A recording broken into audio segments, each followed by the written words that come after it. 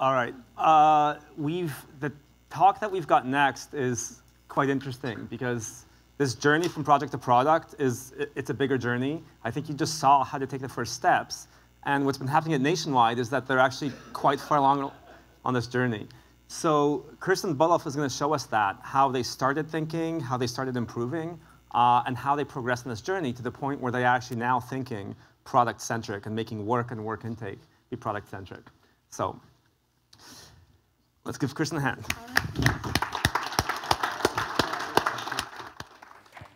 Hello. I'm here to talk with you about, thank you, Nationwide's journey in making work product-centric. Oh my gosh, it has like a little press here. That's perfect.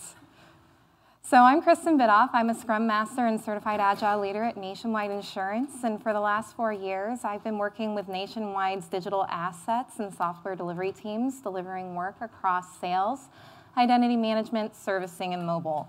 So right now, my current focus at Nationwide is on helping multiple teams in their product-centric journeys. So today, we're going to review a little bit around the problem statement that led Nationwide on this journey, how Nationwide defines success in moving from a project-centric to a product-centric model, what our phased approach was, and how we decided to streamline the overall process, and what were the challenges that we encountered as we were going through this journey. So Nationwide realized a few years back that customers were demanding more in the market, and as a company, we needed to compress the timeline in our delivery in order to remain competitive. Business and IT got together in order to discuss this problem statement, and what they realized was that they had a similar pain pattern across the overall process. And so what they discussed was, we have a long linear process that has siloed interactions, multiple handoffs that take a lot of time, as well as slow communication between our IT teams. And as we move forward, we need to make sure that this unclear product ownership that we have, and at times non-existent product ownership, is something that we can remedy and integrate into the team. And furthermore, we need to ensure that our large batch sizes that we're putting out there, we recognize that we have large batch sizes that we're putting out there, and so we're infrequently delivering for our customers' needs. And as a result, our customers also were realizing that there's this disjointed experience that they had with our assets as they moved through from one channel to another. It created a lot of confusion and a lot of calls to our call center.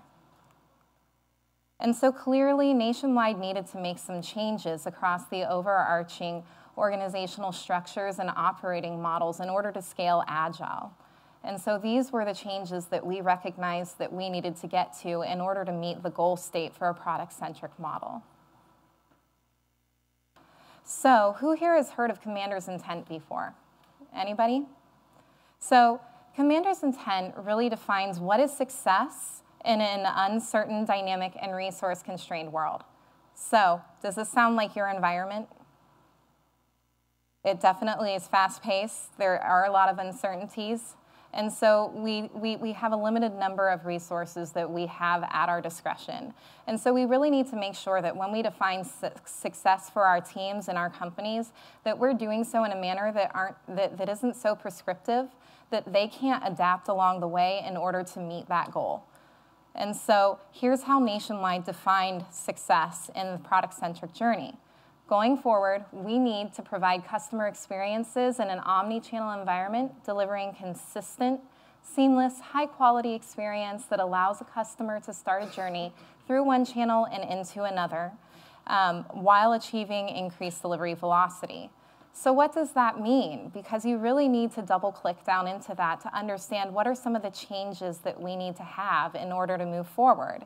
The main piece of this was that we wanted to integrate plan and build together while introducing lean and agile concepts across that full life cycle. And in order to enable a continuous flow of delivery, we needed to define smaller batches of work and reduce that duplication of work that happened as we handed items off. And so as a result, we needed to improve collaboration and communication and start working together as one team. And as we really discussed this, we realized we needed to move forward with cross-functional teams. So most people talk about the IT delivery team as your Scrum Master, your requirements developers, as well as your test automators. But Nationwide went a step further and said, I'm now going to say that the product owner is internal to the team, the architect is internal to the team, user experience is internal to the team, as well as that project manager. And then I'm going to orient these folks around a value stream and conduct quarterly planning with our dependencies. So this is how we wanted to move forward and define success. One of our executives famously said, if you want to deviate from any process at Nationwide, all you have to do is ensure that you have 3 words in your vocabulary: experiment, innovate, empower. So what do you think we did when we wanted to deviate from Nationwide's processes? We said, hi guys, we would like to run an experiment to empower the team to innovate on a way to get products to the market faster. Well, we certainly had their attention, but what we got back was, guys, in order to have an experiment, what you really need to understand is, what is your hypothesis? What is your start and end for this experiment? It's not simply a hall pass in order to deviate from the overarching company processes. We need to ensure that this is something that we can scale. And so, as a result, we broke this out into 3 phases. The first phase was really to take that plan piece and introduce lean and agile principles into plan, and also to orient them around minimally marketable products and what those were. And as we ran this phase of the experiment, what was realized was a 64% improvement in cycle time from discovery to DDIT start. So think about that. I'm just going to repeat that. 64% improvement in cycle time. That was amazing. So of course, this was deemed a success, and we got approval to move on to our second phase of the experiment, which was, now that we've introduced lean and agile concepts across plan, we're going to integrate them into the agile team. And then in addition with that, we're going to introduce that agile team to minimally marketable products. And furthermore, now that we have a cross-functional team working together to deliver a product, we're going to orient them around a value stream and teach them about that product. And so as we went through this, we sustained that 64% improvement from discovery to DDIT start. In addition to that, with the tweaks we made, we further improved cycle time by an additional 20% in DDIT from DDIT to implementation. And so from that standpoint, this was also deemed a success. So where Nationwide is at in its journey right now is actually in phase 3.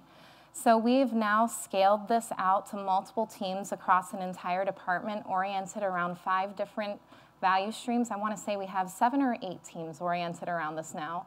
And the multiple areas of the enterprise have come in and started to learn what we are doing, and now they're defining what are their value streams in their departments so that they can orient cross-functional teams around those value streams. So there was an important piece that we realized as we did phase 2 of this experiment.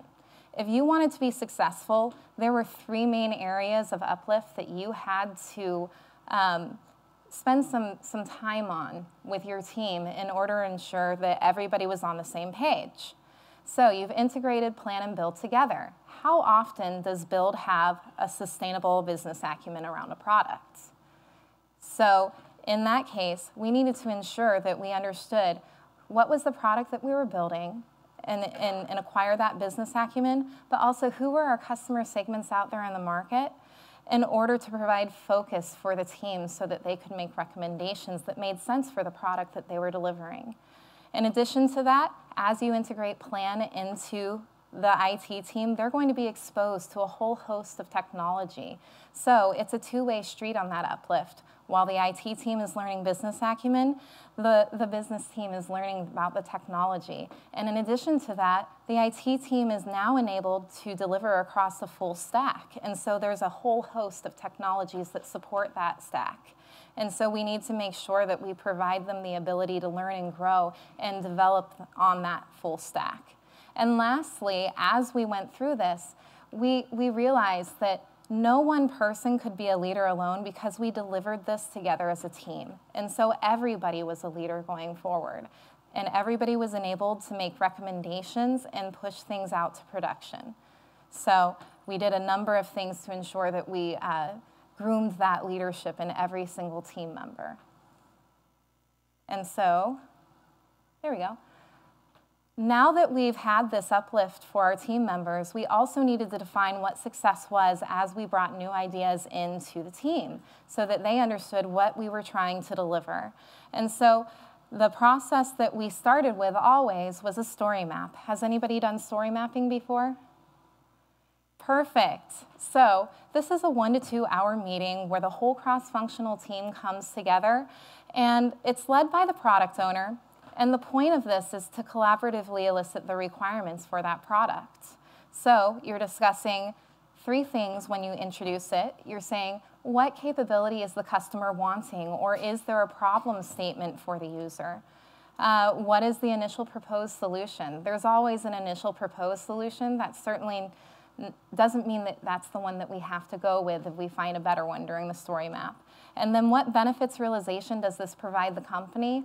Or is this more foundational that will open up benefits realization for the company? Because if we understand these 3 items, we can actually make better recommendations and be able to parse the packages up into the right pieces to get that realized benefit.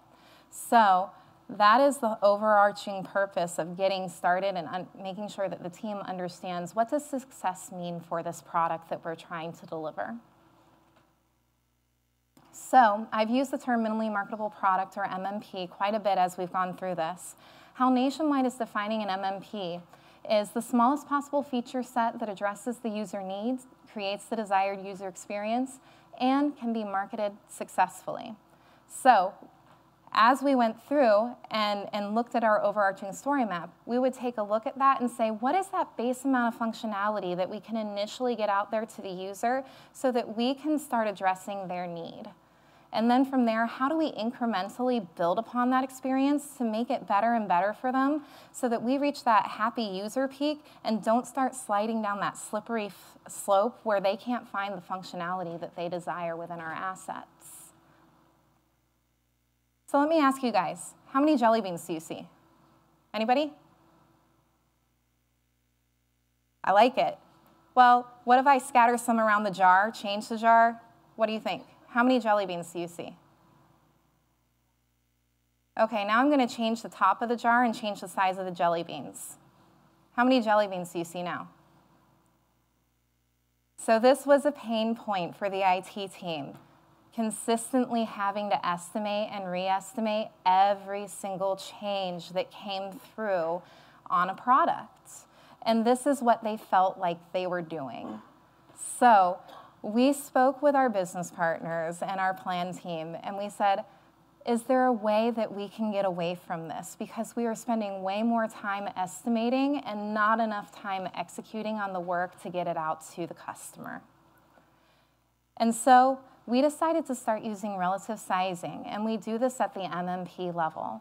And so what we found was by estimating at the MMP level, as you can see here, I have 3, by placing that relative size on there, we could get within a 10% variance from estimation to final actuals, and that absorbed all the changes that they made along the way, so we didn't have to continuously have to go back and re-estimate.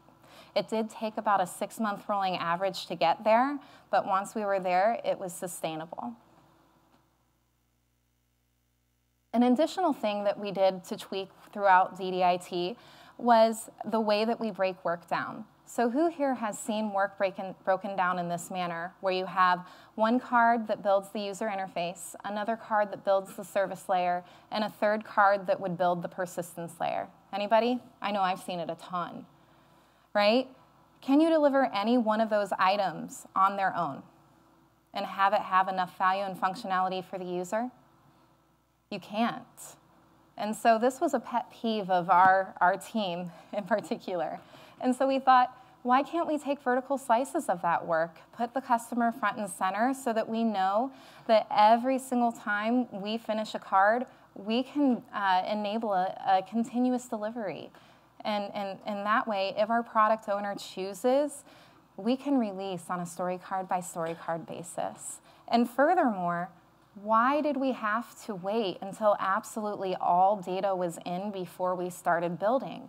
Could we not start going with what we know today, right?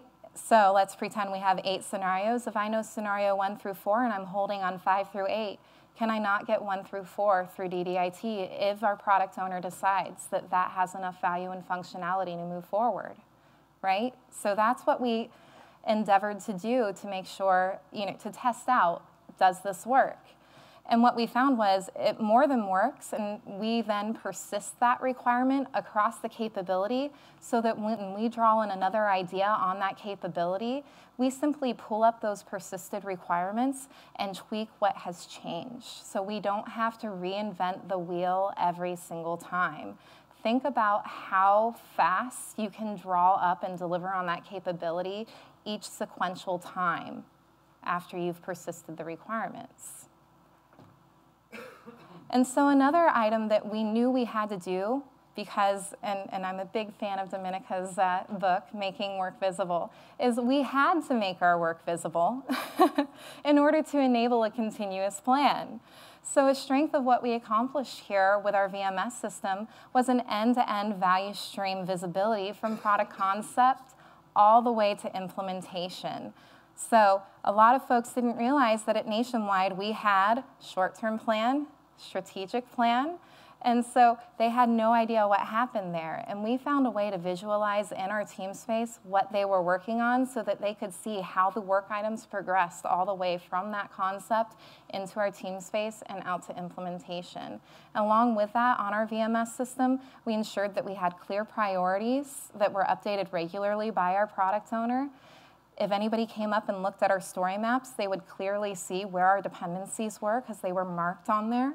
WIP limits were set right up front into the discovery phase in order to show an even distribution of work across the overall stream.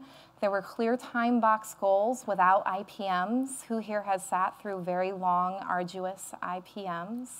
So what we found was you could do a little bit of planning every single day and still get the work done and create a pull system that actually accelerated your overarching velocity. And the last thing that we were very proud of was we were able to get continuous improvement into every single iteration so that we could basically chip away at that technical debt a little bit along the way so we didn't have to stop all work and do only that. So while DDIT is only between 2 and 13%, depending on the team that you measure, of the overarching time frame from start to implementation at Nationwide, we still decided that there was one further tweak that we could make in DDIT, and that was leveraging ATDD, or Acceptance Test-Driven Development.